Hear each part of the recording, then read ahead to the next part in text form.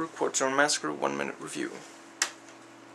Set in the 2000 AD world, this has you avenging your fallen comrades in Splinter Cell-like gameplay with very little motion control usage, and what there is not all that good. But the world is quite interesting, and you do find yourself getting into it, even if it is a fairly short game, not much longer than a Max Payne title. Basically, the real attraction is this post-apocalyptic world, reminiscent of something that you might see in the, Terminator future and such.